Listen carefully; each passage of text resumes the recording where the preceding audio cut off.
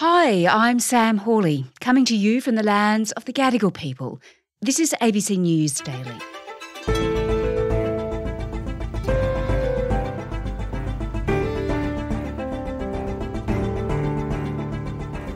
Integrity in politics has been in the spotlight, with the former Prime Minister Scott Morrison being censured by the Parliament over his secret ministries, and a National Anti-Corruption Commission passing this week. The commission will begin operating next year, but who will be hauled before it first? Today, Radio National Breakfast host Patricia Karvelas on how the new body could go some way to restoring confidence in our political system.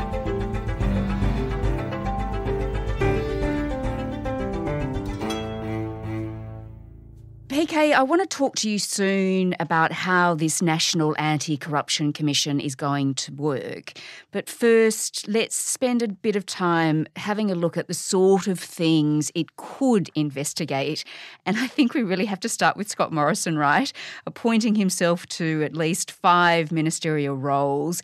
He's been censured in the Parliament. It's a pretty unusual thing to happen, isn't it? It's extraordinary. You don't see Prime Ministers being censured like this. The core of responsible government was breached with the multiple appointments. He owes an apology to the Australian people for the undermining of democracy. And we saw a vintage Scott Morrison response, really. I have no intention now, Mr Speaker, of submitting to the political intimidation of this government using its numbers in this place to impose its retribution on a political opponent. He talked about it being political intimidation. He says what he did was not a power grab. It was simply a dormant redundancy, this 5 portfolios. It is strange to describe such actions as a power grab, as they were never exercised or even used to exercise influence over the relevant ministers. It was a bit of a sorry, not sorry kind of scenario. You know, when you're in a sort of toxic relationship and someone says sorry, but they really don't mean sorry. That's what it felt like to me, because he did the I apologise to those offended. Mr Speaker, I acknowledge that the non-disclosure of arrangements has caused unintentional offence and extend an apology to those who were offended. He thought his office had told the finance minister, who was Matthias Cormann back then, and of course then it became Simon Birmingham. He thought he'd told them. It's like everyone's fault but his. Had I been asked about these matters at the time, at the numerous press conferences I held, I would have responded truthfully about the arrangements I had put in place. Order. The recommendations of the Bell inquiry will appropriately remedy this deficiency in the future, and I support them. He does accept the findings of the Virginia Bell report that found his actions were corrosive of trust in government, and I thought there was a bit of cognitive dissonance going on there, accepting all of the recommendations, but the conclusions that lead to the recommendations you clearly don't really accept, or you don't fully accept because you're sitting there defending yourself. He still gets censured because the government has the numbers on the floor, and that's the way the cookie crumbles. The result of the division is ayes 86, noes 50. The matter is resolved in the affirmative. So it's a sorry from Scott Morrison that we misunderstood his intentions rather than a true apology, I guess. So, PK, is this something a National Anti-Corruption Commission could actually look at? No, at this stage, most people don't think so. I can't find anyone who says that this would fall within it. It's obviously very interesting, but it isn't contrary to the law. The Anti-Corruption Commission will more likely look at more concerns about serious corruption and not merely what's inappropriate or questionable behaviour. And his actions have clearly deeply damaged public trust in government, in the institution of the parliament, in the integrity of the political system. But because it's not a breach per se, I can't see this falling into the remit of this new body. If you look at what corrupt behaviour is definitionally, it's someone willing essentially to use their power to be dishonest, do illegal things in return for money or some kind of kickback of some sort. I can't see how Scott Morrison gained anything materially from this, so I don't think this would fall in it. But, this doesn't make it right, and that's why we've seen a censure motion and the Parliament take it quite seriously. Okay, so PK, let's look then at what sort of things this body will investigate, because it does have retrospective powers, doesn't it? Yeah, the retrospectivity is quite key and I think quite important, of course. So it could look at misconduct going back as far as 15 years, and that's a pretty substantial period of time, I think, especially if the politicians or the public servants remain in senior positions. Now, of course, when you get into the 15-year mark, if you go that far back, fewer and fewer are, but yeah, there are some. But it would cover right up until the end of the John Howard prime ministership. So that means the Rudd-Gillard government and then the 3 different prime ministers under the coalition governments. The Attorney General, Mark Dreyfus, has said it won't be an endless witch hunt. He has said it could investigate things like the so-called sports rorts. The $100 million grants program was rolled out in the months before the 2019 federal election. But 8 months later, the National Audit Office delivered a bombshell report finding the scheme favoured marginal and targeted seats. I thought that it was a rort on any view, with 51 coloured spreadsheets revealed by the Auditor-General. That looked pretty corrupt to me. But it would be up to the Commission. That's the thing. They can determine it based on the recommendations they get and what they think they've got enough evidence to pursue.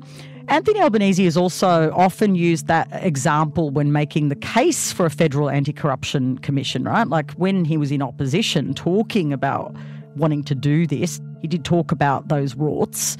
He's also pointed to the so-called car park rorts, in which the coalition government promised $660 million in grants for commuter car parks at the 2019 election.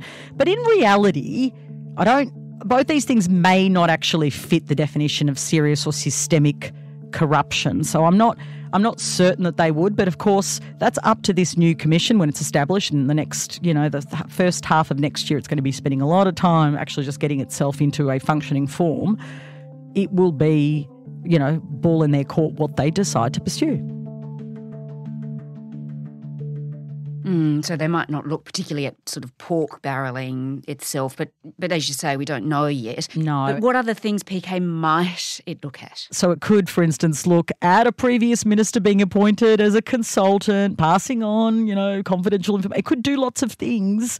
And there could be some things, Sam, that we don't even know about that have happened, right? This is the thing. They can take tip-offs and pursue things. So there could be things they hear about and they decide to investigate that haven't been necessarily in the press. We often focus on things we know about, but there are things we don't. And that's why it's such an important body, because when a whistleblower is able to provide some evidence that something may have happened and they can pursue it, then I suspect we will find out later where these corruptions may have happened.